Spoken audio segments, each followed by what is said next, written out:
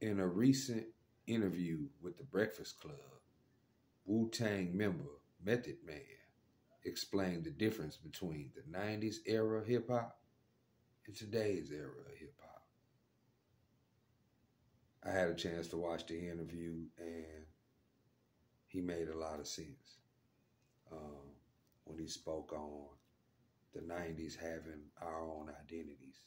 Back then, it was illegal to sound like someone else, to look like someone else, to be labeled a biter was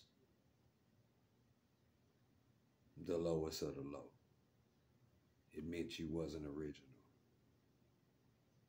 Um, we all know that today is totally different. Um, Back then in the 90s, the money stream wasn't as big as it is today. There was no social media. Um, Information wasn't as quick back then as it is today.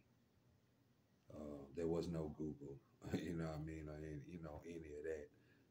How we received our information back then was the Source magazine, Vibe magazine. Double XL came into play in 1997, I believe. Rap Pages was around the same time.